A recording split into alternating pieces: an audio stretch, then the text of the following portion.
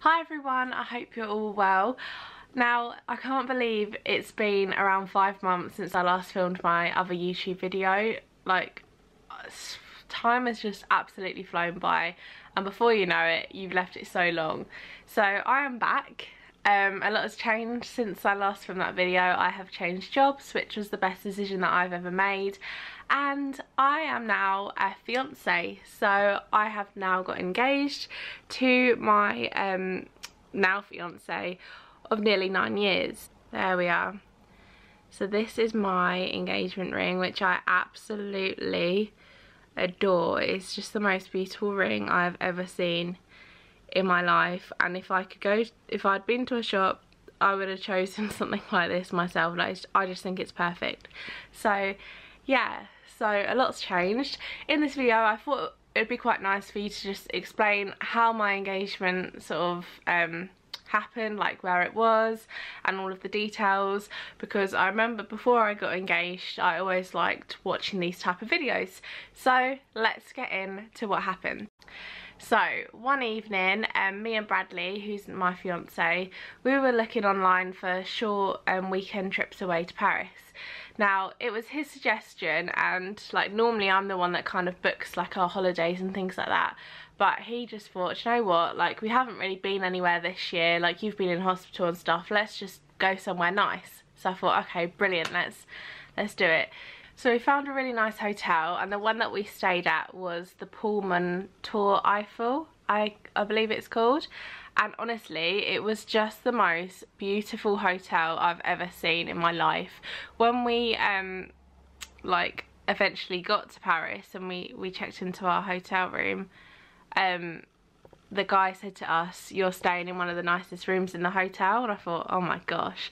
But honestly, couldn't recommend it any further. It was just beautiful. So on the 2nd of December 2017, we got on the Eurostar.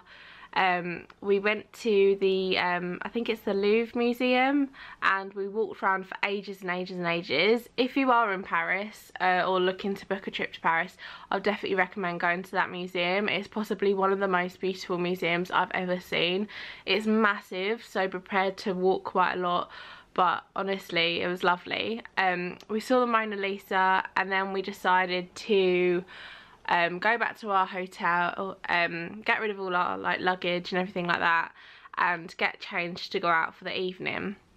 Now, I can't even put into words how special that day was.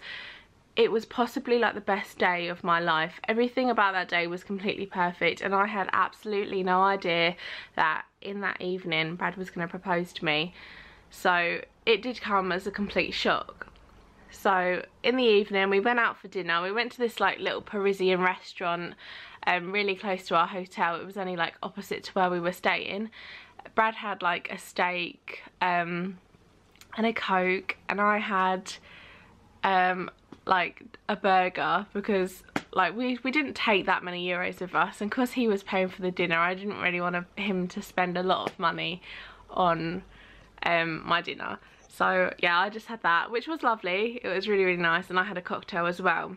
So we went out for dinner, and then in the evening when it got dark, we thought, you know what, let's see if we can get on the Eiffel Tower. So we queued for probably about an hour or so, and when you go to the Eiffel Tower, you have to go through security.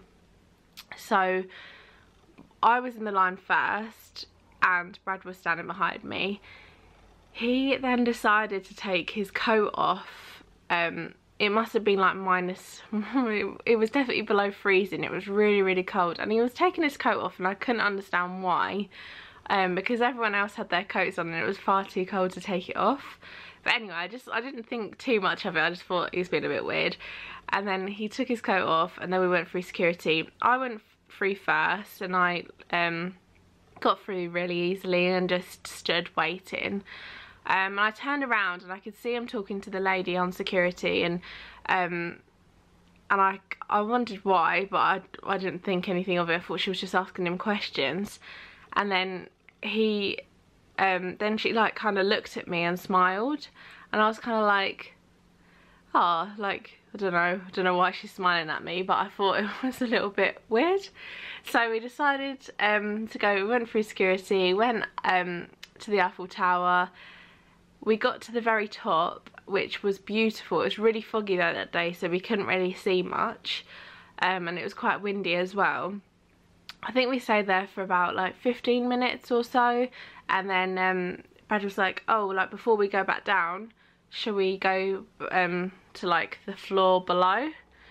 So I was like, oh, okay, because when we were on that floor, first of all, we got quite a nice view and it wasn't as foggy. So I was like, okay, let's go back down. So we were walking around, we were both getting really, really cold because it was about 10 o'clock, I think, by this point. So, so yeah, we were both walking around, and then I kind of was like, oh, should we go back down? And then he kind of like hesitated and was like, oh, let's go over here. So we went round, and then he said to me, oh, Roxana, like, we haven't just come here to sightsee. And I just lost it then. I was just like, oh my god, like, is he gonna propose? Because I had absolutely no idea, and honestly it was just the most perfect time and perfect day that it couldn't have gone any better. So so yeah, he got down on one knee and said, like, you know, I want to spend the rest of my life with you. Will you make me the happiest man in the world? Will you marry me? And I was just like, oh my god, like really like nervous. There wasn't too many people like standing near us, so no one like really saw what was going on. So yeah, I got down on one knee and I said yes, and then we went straight back to our hotel afterwards, phoned our families, like told them, and then did the big like Facebook announcement and that, and then we went back to the hotel, into the bar, and had a couple of cocktails to celebrate, which were like 30 euros for two. They were pretty expensive, but it was worth it. It was a really special occasion and it was just magical, really. So we sat there, drank our cocktails, and just chilled for the rest of the evening. And I honestly, looking back at it now, I know why the lady smiled at me at security, because he didn't want to go through the machine, and because he was worried that it would set off the buzzer and that would be it, that would be game over. He would give the game away basically. But she was smiling at me because he like pulled the ring out of his jacket and showed her, so she knew what was going to happen, and I had absolutely no idea. He told me that he had the ring for like 3 months beforehand, and it was like the last one I had. They had to get it resized and sent off, and I had absolutely no idea. And I think for me, last year was a pretty awful year for me. A lot of things were going on, like with my health and stuff, and I really wasn't happy. And Brad said to me that he decided like when he was going to propose, because I'd come back from hospital and I was extremely ill and I was lying in bed and couldn't get out, and he just asked my mum there and then and said like, can I marry Roxana? I think he knew that it was gonna make my year, and honestly it did. Like, that's the one thing last year that happened that was just so amazing.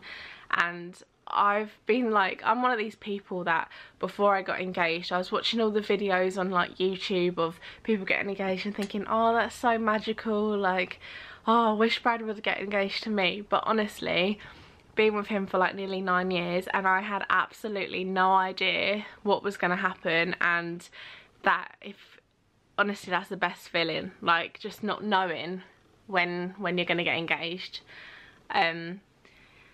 So yeah, I would film Bradley in this video, but he's not here at the moment. He's on a work trip, so he can't be in this video. And to be honest, he's not really like a big fan of being filmed anyway, so he probably would be like reluctant to have the camera shoved in his face. But yeah, we're both really, really happy and excited. I am a little bit nervous about wedding planning because I didn't realise there was so much to it. So yeah, there's a lot of wedding magazines that I'm going through at the moment to try and get ideas.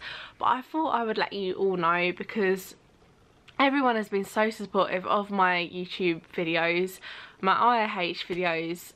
I can't explain to you how much I appreciate all of your comments and messages on Instagram and Facebook.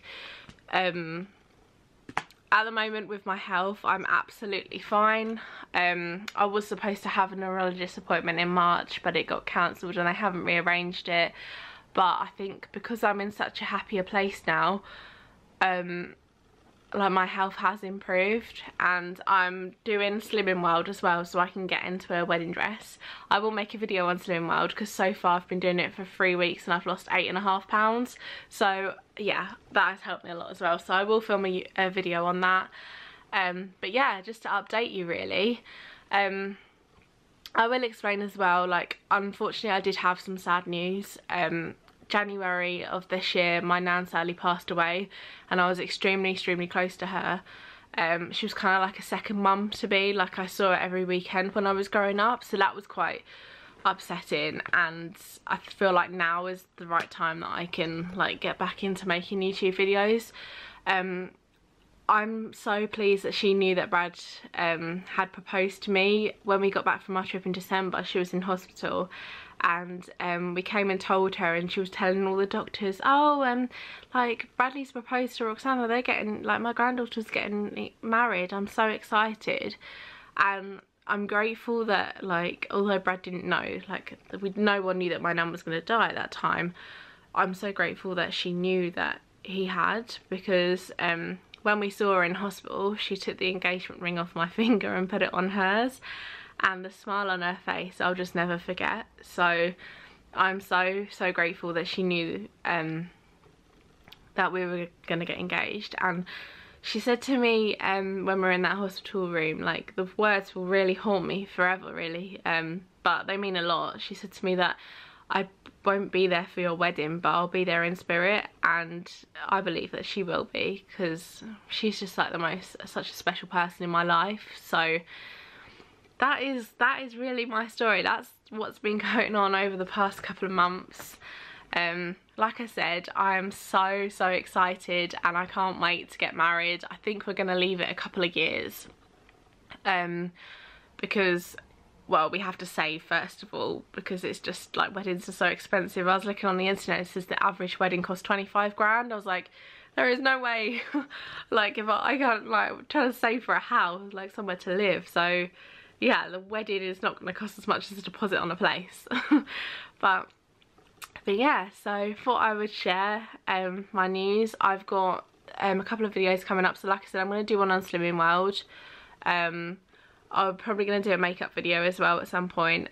I'm going to do, if you're interested in like knowing like about my hair and how I get it this colour, then I'll make a YouTube video on that. Not sure if you're interested, but if you are, then I will let you know.